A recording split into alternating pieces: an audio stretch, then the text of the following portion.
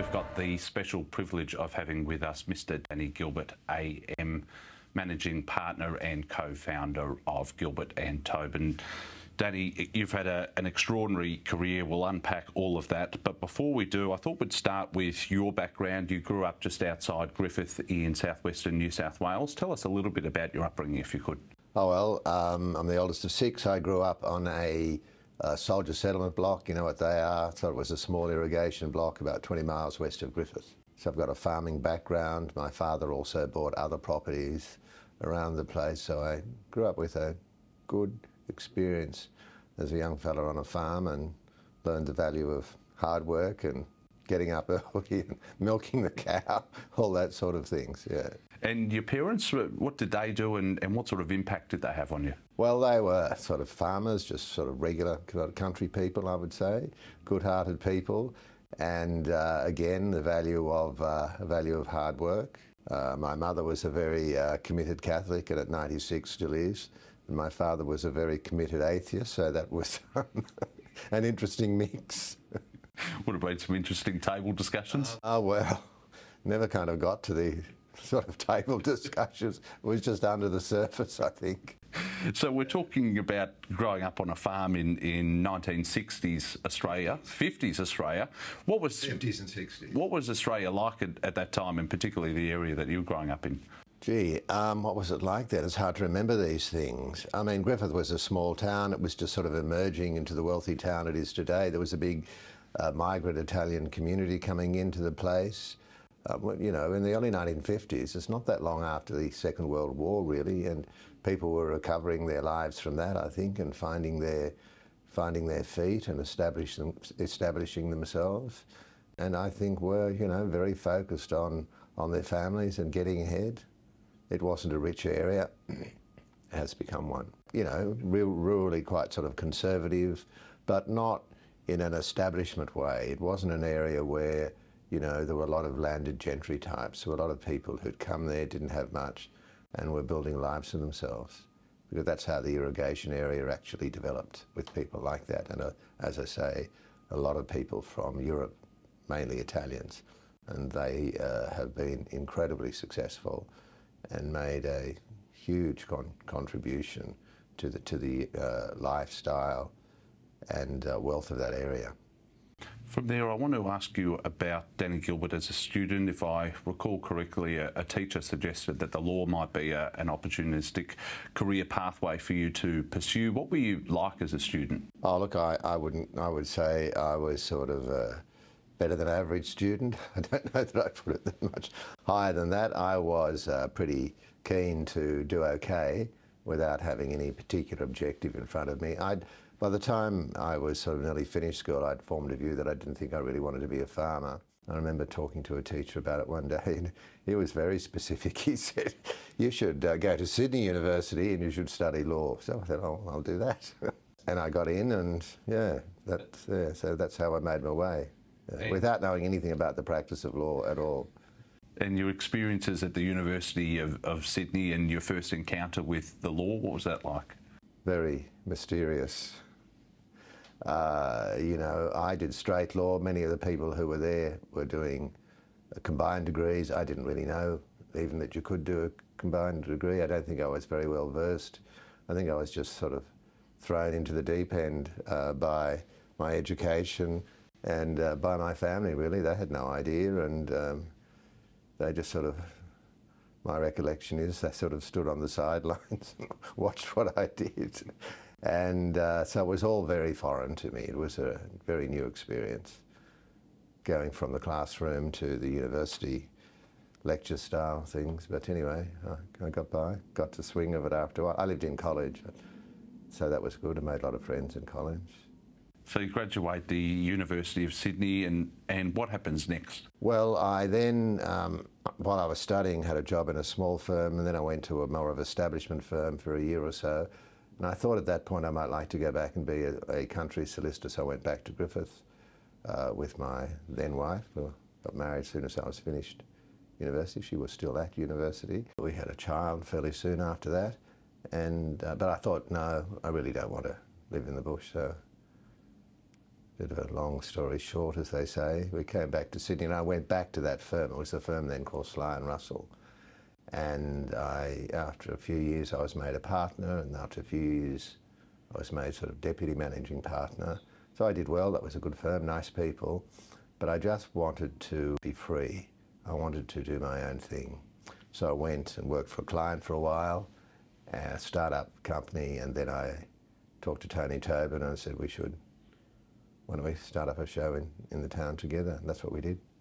You mentioned Sly and Russell, the precursor of which is now today Norton Rose Fulbright. You made partner at that firm at age 30, and as you said, you met Tony at that firm, Tony Tobin. Talk to me about your friendship with Tony during those years.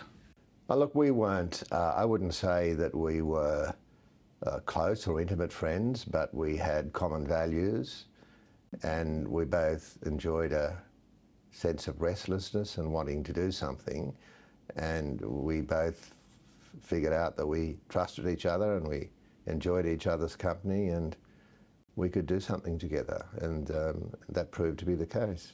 What sort of areas of the law were you specialising in or practising? Well, at that point I was really doing commercial work for technology companies, and Tony was doing more mainstream work for corporates. And I was doing a bit of litigation as well. I was a bit of a jack of all trades, a bit of a generalist, okay at many things, good at not many things probably, I don't know. So Sly and Russell, and then you went... They were an old establishment firm dating back I think to about the 1860s. So they were pretty conservative. And I wanted to do things, I wanted to combine a life of professional practice and do something in the social justice area. And that was another reason that I wanted to do something on my own. I didn't think I'd be able to do that in an unfettered and free way at that firm. And what about that period when, before you'd launched Gilbert and Tobin and after you'd left Sly and Russell, you were working, I think, for startups, you said, and technology companies. What sort of work were you doing for them? Basically technology licensing, acquisition work, that sort of thing. So I want to ask you about the launch of Gilbert and Tobin, January 1988. How did the partnership between you and Tony come together, and what was the outcome? Oh, well, as I say, we talked about it for a year or two before we did it. And we just, we started with our own clients and we built from there. We had a big break when we got involved in the litigation between Warwick Fairfax and local Martin Doherty and Laurie Connell and Alan Bond. It was a big, huge piece of litigation. We managed to get a bit of action about that. It was widely reported, and someone said that this firm that nobody's ever heard of seems to have a role in all of this. We had very few resources to be able to do it, but yeah, that was good. And at the end of the first year, or after a little while, you start to think about what you've achieved, and then you think about, well, we've done this, why don't we see if we can take it to another level? And we decided, we talked to a few other blokes that I'd known around the place, one bloke called Peter Leonard, who was at Sly and Russell with me, younger bloke, and another bloke I'd met through the Community Legal Centre movement called Peter Waters, and we asked them what would they like to join us, and we thought that there was room to move into the telecommunication space. The market was about to deregulate, and so we decided we'd build a division focusing on telecommunications, and next thing you knew we were acting for Optus, and then we decided we'd have a media practice, and we had to think about, well, who are the big media players that we might be able to act for in Australia. We didn't think there was much prospect of getting in bed with the Fairfaxes, who owned the Herald and those major newspapers, fairly establishment people, and we didn't think we had any chance of doing any work for Murdoch, but we thought we did have a chance we might be able to, get some work out of Kerry Packer. And so through various means we met the Packer interests, and we brought other people in who had connections with those people, and we started acting for the Packer interests and Channel 9, and that was a very successful thing for us to do for many years. And what was it like working with the Packers? Well, it was sort of pretty interesting, and there was never a dull moment. And if you ever had any dealings with Kerry, he certainly kept you on your toes. I didn't have a lot of dealings with him, but I had a few over the years. I want to ask you about risks. You left an established practice and launched your own. Was there any concern in your mind that, you know, if this doesn't work out, what am I going to do? Oh, sure. We always had the view, both of us, that it didn't work out, we could go and get a job somewhere. We both had, you know, I think we each had 3 kids, and interest rates were around 18% at that time, in the late 80s, early 90s. And so we wondered how well we might go, but no, it was fine, and we just thought we'd be able to get a job, but we didn't need to. And then through the 90s, we sort of focused on the tech boom, and the internet was just emerging, and we rode that wave rather well. Was that deliberate to just focus on those sectors that were particularly hot at the time, media and telecommunications? Media, telecommunications, while maintaining a sort of a corporate presence as well, so it wasn't too speculative.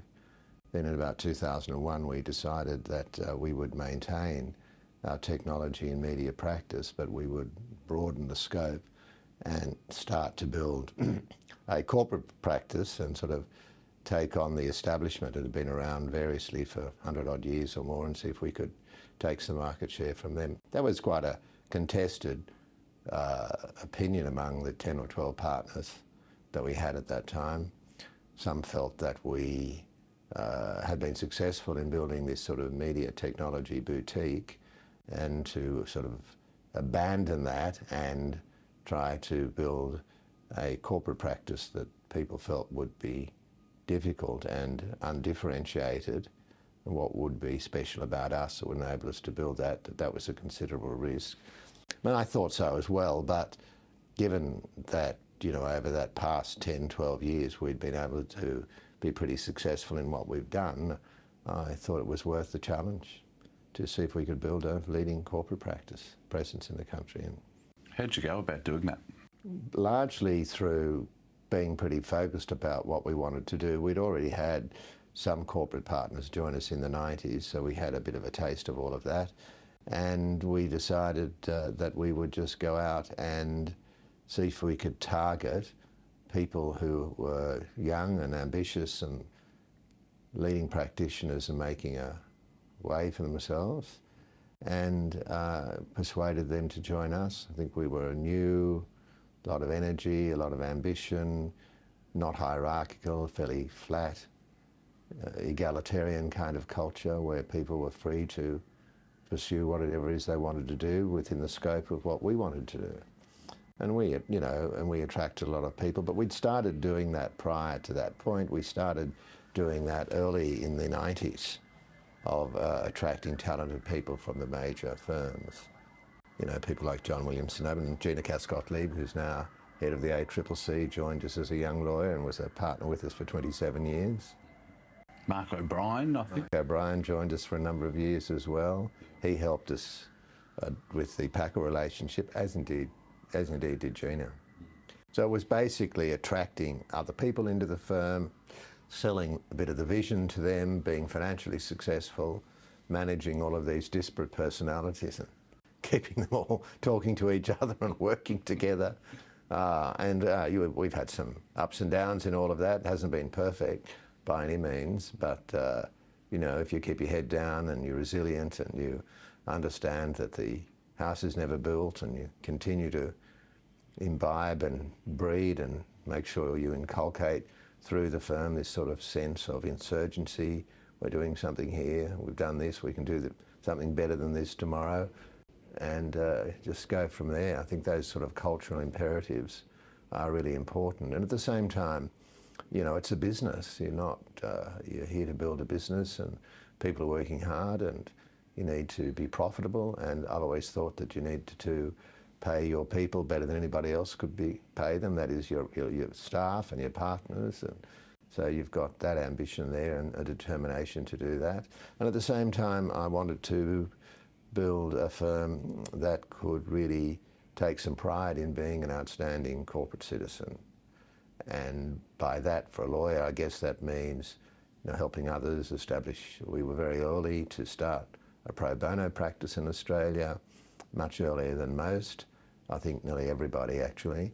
And we, at a very early point, we had a pro bono partners when others didn't. And we, you know, we now have 2.5 pro bono partners in the firm. So, and you know, to do things with universities like the Gilbert Tobin Centre for Public Law at the University of New South Wales, and over that period, you know, when we say 2.5, we're probably more than that, because I've devoted a good deal of my life to pro bono work. And why is that so important to you? Well, I think if you are privileged with whatever natural skills you've got, you know, you didn't go out and buy those, you just either were lucky to get them or not get them, be born with them. And if you're then lucky enough to be admitted into a professional world that's not available to everybody, you know, you've got to meet certain requirements, and once you meet those requirements, you know, you're sort of given a fairly good guarantee base from which you can be successful. And not everybody has that privilege or opportunity, and I've always felt that if you're making money and you can make people's lives better, you ought to be able to do something there. And I think that building a corporate practice and acting for disadvantaged people are not mutually inconsistent, that you can do both of those things at the same time quite comfortably. That was my view, and the view of others who were working with me in the 90s who joined me and Tony. And but today, of course, that's regarded as quite normative. And actually that, as people think about ESG, that corporate citizenship is non-negotiable, that you've got to be thinking about the broader community than just your own self-interest. And we've done that, and we continue to do that through our pro bono practice and our various other activities that we engage in. I want to ask you about the trajectory of the firm. 2 people in 1988, I think 950 plus staff now, about 92 partners. So incredibly positive growth throughout the last 35 odd years. How have you managed to get to that level of success for the firm? You've taken market share away from players that, as you said, have been in the market. It's really thinking about what the future is all the time. Where is the work going to come from? And you know, we're here to serve the interests of corporate Australia, and what are those needs, and where is there going to be interesting and demanding work that's going to be highly profitable. And you look at pockets of opportunity that develop there, and you either grow that capacity, so we grow a lot of that capacity internally, and where we think there's a deficit or a hole we need to fill, we go out into the market and bring people in. So that it's been a continuous process of building in that way, and a preparedness to take risks, to understand that we're going to do something a bit different here. Will it work or will it not work? Will these people we're bringing in, will they fit in? Won't they fit in? Will they be a success? And I've never been very cautious about that. Some people, particularly most law firms, oh, I don't know that we'd bring that person in. Will we get on with them? How will that work out? Will they fit in? I've never worried about that sort of thing. I've never looked over my shoulder and been too troubled about that, because most people are good-hearted and they want to come and have a go. But there have been plenty of people who have come for a little while and haven't lasted too long as well. This is not the place for them. Maybe we're too obsessive. You know, the work demands don't fit everybody. The tempo doesn't fit everybody all of the time for a long time. Or people think that they want to do something a bit different. A lot of people have been to G&T and have gone into industry, gone and done other things as well. So it's been a good stepping stone for a lot of people. Fast tempo, hard work and above market remuneration, has that been a formula that's... I'd call it a restless ambition to do something. Yeah, and the house, I always say, it's a bit of a cliche, the house is never built. You can't stop to think that you have been successful. I never think about that. I just think about what we've got to do tomorrow. And you can never kind of be smug or rest on your laurels or take anything for granted. You've just got to keep at it every day. And as I said, you've got to bring this kind of, you've got to think of yourself, it doesn't matter how successful you are. I think this is true in business as well. As a new kid on the block, you've got to be something of an insurgent. What about building client relationships? You build client relationships by doing terrific work. That's the best way. I mean, people have got difficult problems. They want solutions. They want transactions to be completed in an effective, efficient way in litigation. You've got to communicate with people. You've got to produce lawyers who are understanding what they're doing, understanding what the client's wanting to achieve here, and communicating with them. And that sounds all pretty easy, but in the execution of that, it's not. Not everybody is capable of doing that, but you have to deliver a first-rate service. You have to develop personal relationships with your clients. You have to understand that they're human beings just like you. They've got jobs to do. They've got somebody looking over their shoulder. If they stuff up, that'll impact them. So you've got to, you're not just dealing with a corporation. You're dealing with individuals who've got their own lives and careers, and you've got to connect with them as a person-to-person basis and understand who they are, as well as what the company wants to achieve. So interpersonal skills are incredibly important. You can have the great technical and legal skills, and this is true everywhere, are non-negotiable. They are a key to entry, really. You've got to have those. But after that, I think it's all about your interpersonal skills and your capacity to understand other people and work alongside other people. And help them sort of fulfil their dreams, I guess. What about managing the egos in a partnership group of 90-odd partners? How do you maintain that?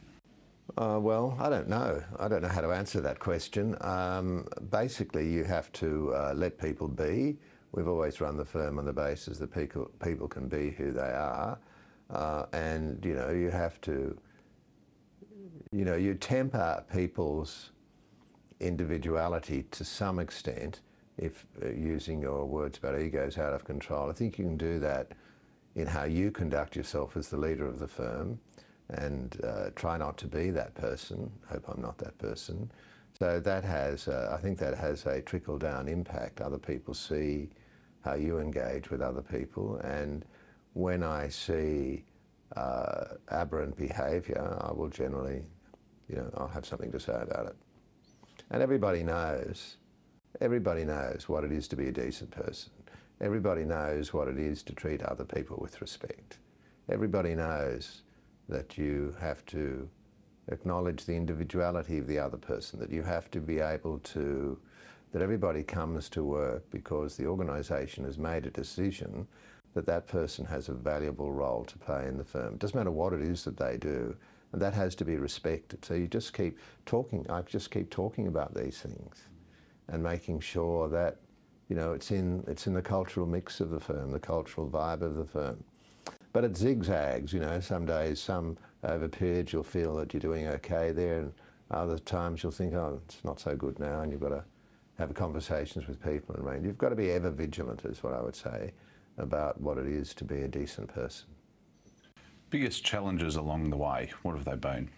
Oh, well, developing the focus for the firm, working out what's in and what's out has been an iterative process. I wasn't at all disciplined about that in the early years. I've learned that discipline and that focus over the years, so getting all of that right has been, and then bringing, then you've got to bring people with you. People that come to the firm come because they think they can do something a bit different here, and they can be sort of a more fully human in what it is they want to do. But when you get a diverse mix of people, you've got to build a sense that they want to follow you, that they think that they can trust you as a leader, that you're going to look after their interests and not your own, and the interests of the organisation, and build that sense of trust, if that answers your question. Absolutely. And you've got to keep working on that, and you can't ever stop working on that. Before we move on, you mentioned that the firm follows and chases work based on sort of the market conditions, the prevailing market conditions. Over the next 10 or 15 years, where do you see the market heading, and therefore how will you position the firm? Well, there's this enormous change going on through climate, of course, decarbonisation. So I often think about it in this way for a professional services firm like ours. Sort of our role is to follow where the best capital is going to go. And so you've got a role as a lawyer, I guess, of defending capital and following capital. So that's how I like to think about it. And look, there are going to be new industries develop. You know, we're just hearing people are looking with some kind of shock, I don't know why, about ChatGPT. I mean, I've been talking about driverless M&A for about 10 years, that it would come. It just took longer than I thought, and it's still not here yet, but there will be. That's what it will be like, and there will be new industries develop around technology.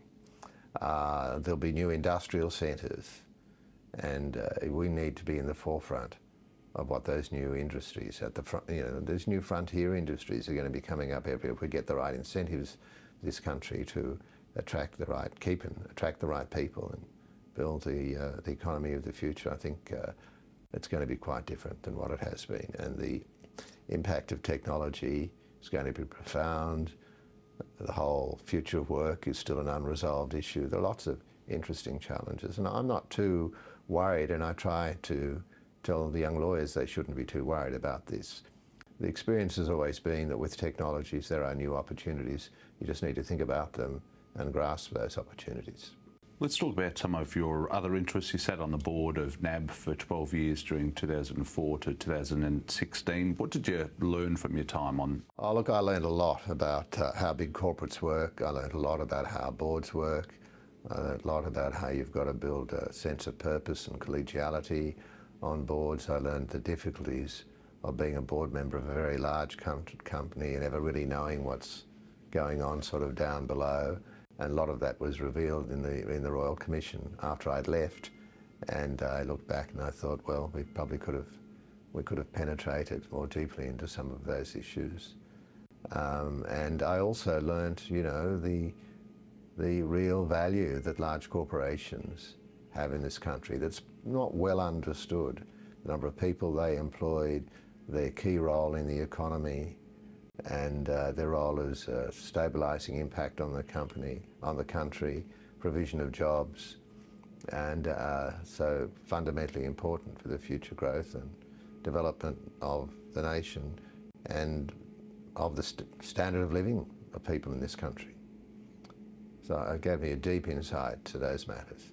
Some people want to demonise or criticise people who work in the corporate space. They're good people. You know, they're out there trying to do their best in complex environments as well. Feeds nicely into your board position at the Business Council of Australia, which you joined in 2019. There's been criticism for years and years, as you know, of the BCA. How are you seeing that organisation is functioning these days? Is it hard enough on reform and the big issues? Well, you see, the view I have about that is that the BCA has been very active in reform, about the challenges of the economy and the reforms it need to make. And it gets listened to, and what's not understood is that it is influential. It's not always revealed and acknowledged, but it's influential. We would like to be more influential than we have been around the reforms that need to be made to the economy, but I think it's an incredible organisation and a great privilege to be on a board like that and to work with the talent that's there. The Menzies School of Research, you're an honorary ambassador there. What sort of work does that institute do? Oh, well, I haven't been close to that, but my interest there was with working, an organisation working with some of the chronic health problems that are in the Northern Territory, right across Northern Australia. Renal failure, you know, respiratory problems that kids have. So it's a terrific organisation, and I had a lot to do with them actually when I did that report for Woolworths a couple of years ago now into whether they should proceed to build this large Dan Murphy outlet in Darwin. The problems of alcohol consumption right across Northern Australia are issues that this country has absolutely failed to deal with in any adequate way, and causes destruction in the lives of kids, women, men themselves every day. As we sit here today, there's bad stuff happening up there, and we just don't seem capable of coming to terms with these sorts of things. That's why we need a voice. Let's talk about the voice. You're a big aficionado of it and a big ambassador for the Yes vote. Why are you so passionate about that? Well, you know, when I said I wanted to build a firm which would allow me to do things in social justice, at the time I started the firm, I was already involved with the Aboriginal community of Redfern, and it sort of grew from there. And I saw, you know, in the late 80s, things were pretty, right throughout the 80s, Redfern was still a pretty tough place there, and there was a lot of Aboriginal gummies, street people, drug addicts, alcoholics. And, you know, I understood that they'd come from regional Australia and arrived in the inner city of Sydney with little opportunity, a lot of social problems, kind of a displaced people in many ways. And I kind of decided that, well, this is something that I think I can do, and make myself a friend of Aboriginal people and do what I can to bring them to the table of opportunity. That won't happen in my lifetime, but it's important. It's very important work, and it was through meeting the local people there. Had a lot to do with the late Shirley Smith, Mum Shirley, she was known, and with the Catholic priest there, Father Ted Kennedy. And through those people, I met other Indigenous leaders across the country, people like Patrick Dodson and Peter Yu and Noel Pearson, and I've worked closely with Noel now for 20 years. I co-chair his organisation. I mean, he's a very significant person, leader, intellectual in Australia, full stop, but has been an incredible contributor to our thinking about the position of Aboriginal people and the terrible impact of the welfare system on Aboriginal people. And I'm completely with him in his thinking on that. And then we had the Uluru Statement from the Heart, and I got obviously involved in what all that was about, and the need for Indigenous people to have to be better listened to than they have been. You know, in every state and territory, there is a Minister for Indigenous Affairs and a bureaucracy making decisions that impact their lives. There are no other people in Australia, no other group in Australia of whom that could be said. And the disadvantage that they suffer is profound. And one of the problems, if you think about the way this country treated Indigenous people from 1788, it's really a pretty shocking story that's not well known, surprisingly not well known, or not well known as it should be. And it's time to try to turn these things around. And in 1901, when the Constitution was established, Indigenous people were recognised by way of exclusion. Effectively, they were not to be counted as the citizens of the country. And what they are now asking for is some recognition. So it's about recognition of the First Peoples of this country, and it's about giving them an opportunity to be listened to in the policies and laws that are rolled out that impact their lives. So it's the opportunity to build informed decision-making from the bottom up, rather than what we've been used to in completely top-down. You know, we ignored them, we pushed them onto missions, and then in the 1960s and 70s, we developed I suppose motivated by sort of the left thinking about everything, we built this sort of social welfare. We dropped them all into this social welfare net without any thought as to adequate education, economic opportunities, and the like, and those things have to change. And I think the Voice is an opportunity for that to change. And it's just a simple message. We don't need to, all the noise that there is about the Prime Minister's words now, we need to forget all of that. I think they're more than safe enough for us to go ahead. They make sense. It's only that, and all that they're asking for is to be listened to.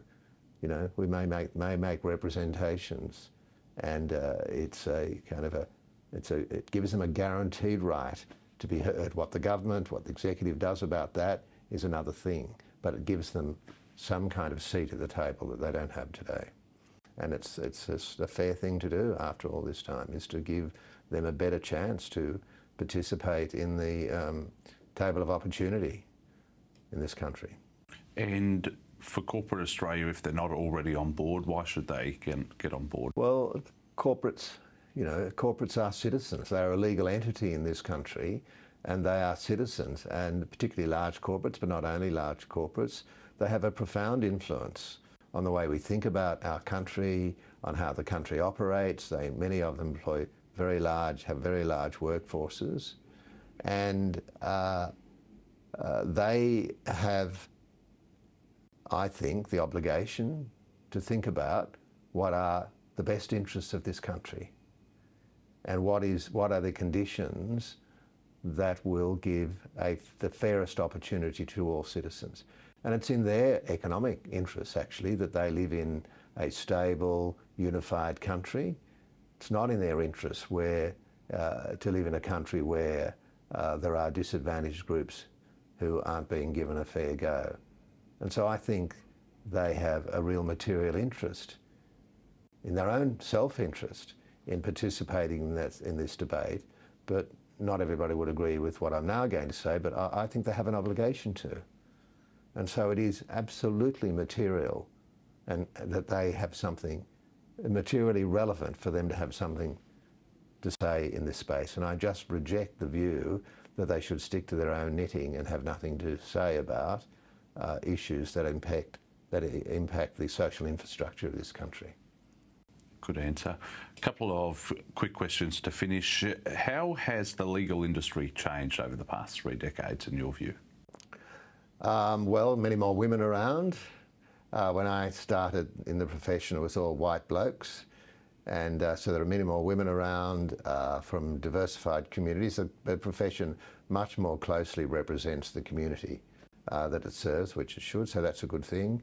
Technology has had a big impact. Some of the stuffiness has gone out of the profession. I hope that today it's not such an elevated thing, that it's a more ordinary. I mean, many people have got members of their families who are solicitors, and we're providing a service. We don't have this elevated status in the community.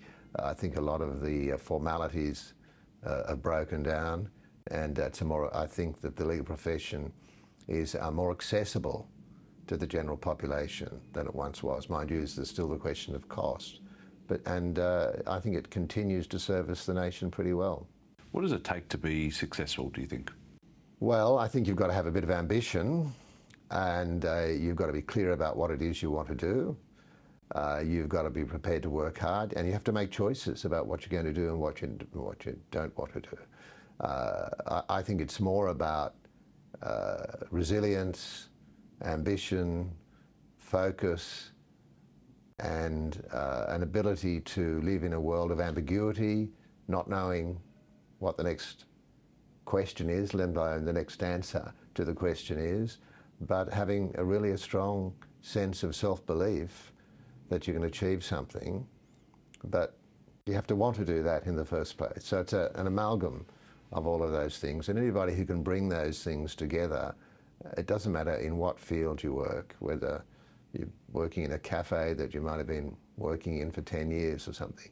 Those people are as successful as anyone, and I think you've got to think of it in that way, and success should not be looked at through a narrow lens of what might typically be thought of success. I mean, people live successful lives across a whole spectrum of activity that might not be regarded as having the kind of success that I've had. But so I was thinking, anything, you've got to be ambitious, you want to achieve something for yourself, and you want to make a difference. What are the key lessons that you've learned? Well, I think I've learned those things. I think I've learned that those personal attributes are, at the end of the day, more important than your natural intelligence and skills. So I'd say that, and I've got a really strong belief that Australia is an egalitarian country, and with the right conditions, people can do just about whatever they put their mind to. So I've learned that, and I've learned that one should never put a ceiling on oneself. I mean, I couldn't imagine as a kid growing up in the place where I grew up was called Warrawidgie. You never heard of Warrawidgie, right? And it was just an area, it wasn't a town or anything, that I would have been, mixing with prime ministers and you know, there's pretty well nobody in the country that I can't pick the phone up to and have a conversation with, who won't take my call. You never imagine that those things would be available to you. And so I think young people ought to face into the world and think that. But I didn't think that, but it only became apparent to me as I got much, much older. So that's the thing that I learned. I just wish I'd learned it earlier. So I'd say to everybody, that's what you should think, because that's the case. You've met some incredible business people and people from all walks of life, politicians you mentioned there, Alan Bond, Kerry Packer, prime ministers of both political persuasions. Who are the most impressive people that you've met, or who's somebody that stands out? Oh, well, in the political space, I suppose you'd have to name Keating, really, wouldn't you, Paul Keating? I think history will judge him very well. He was a forward-thinking man, so I would sort of name him. And there's many people, good people, who contribute in enormous ways, people in the public sector, people in commercial life who contribute to the strength of this country. There's a lot of them. Final question, what's next for you and what's next for the firm here? Well, we'll continue to grow the firm. We will continue to, we need to face into what I've said in this interview is the frontier economy. How we're going to be fit for purpose to do all that. We need to continue to attract the best talent into the firm. We need to nurture them and develop them in different ways. Like when I was a young lawyer, nurture? What does that mean? No such thing. You were just sort of thrown into the deep end. So I'm a bit of a throw you in the deep end person, but I've been told I have to reform those ways of thinking, and I've tried to do that. Some would say that I completely failed, that I'm still a throw you in the deep end person. I think I probably am, but young people want something more, and they want to work for firms that stand for things. And they want, I think, the values of the organisation. So, I think luckily the values we have in this firm are very, very consistent, concordant with their own values. So you've got to keep thinking about those things, attracting the right people, making sure it's the kind of culture where 1,000 flowers can bloom and people feel recognised and valued. You've got to keep doing that, and we will continue to think about where the capital is going to go, where is the smart capital going to be invested, what are going to be the new industries, how's technology going to infiltrate that and be an important part of that, and make sure that we've got the skills and capacity to meet all of those challenges. Danny Gilbert AM, pleasure having you on the program. Thanks for your time. Thanks, Rob. Thank you.